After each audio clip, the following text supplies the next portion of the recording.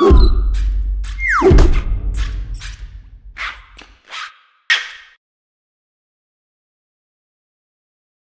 the update, these two devices are exactly identical in terms of the UI, which is the user interface, or the home screens. We're not going to focus on any of that. Watch the individual videos of these if you want to check that out.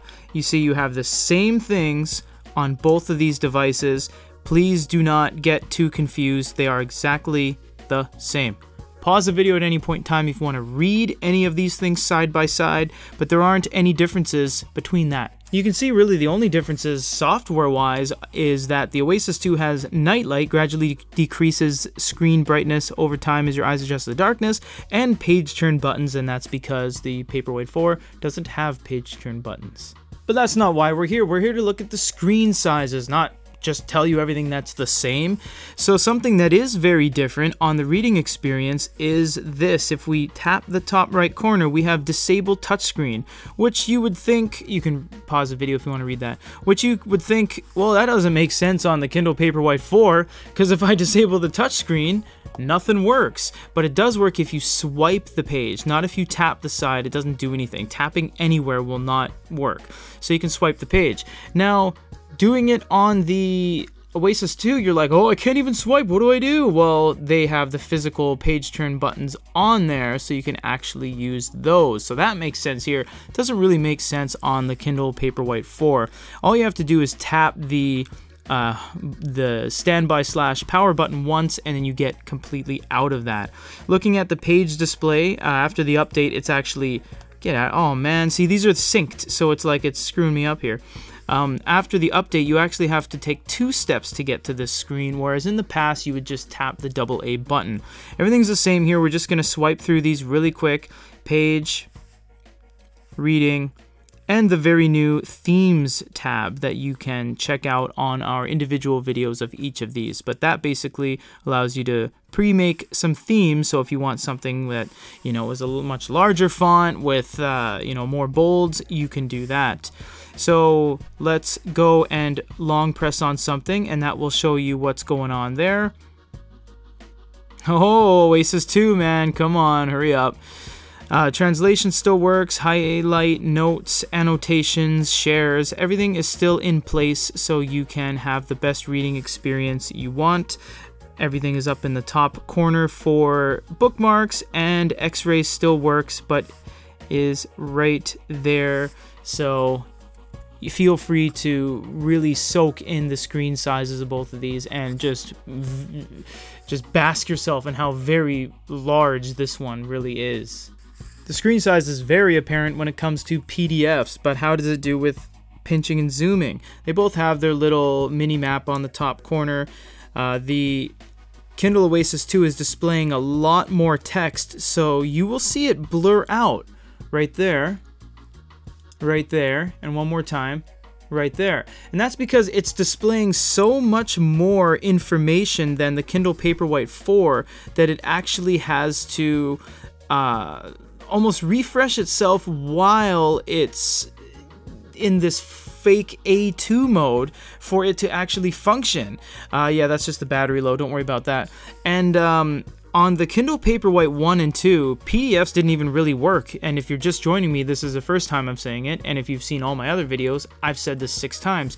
This actually had a lot of RAM issues. The Paperwhite 1 and the Paperwhite 2, and some cases on the 3 before the manga model, this couldn't even run PDFs. It would say insufficient RAM, force close, it would crash, does not have enough memory. There's all these things that would show up, so it was a little bit of an issue.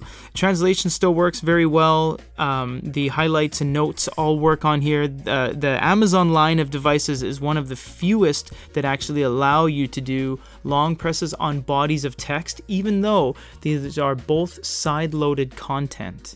And it doesn't get more apparent than this. If I was holding a manga in Japan like that, you can see how big it is on my hands.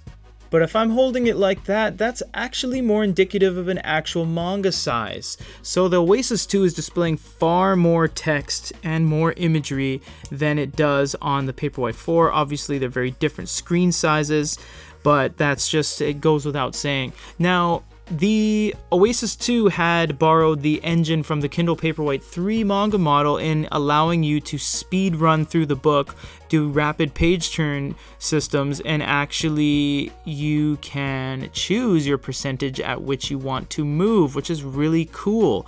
Man, I really got to charge this, but whatever. Let's just power through this and then we'll be done.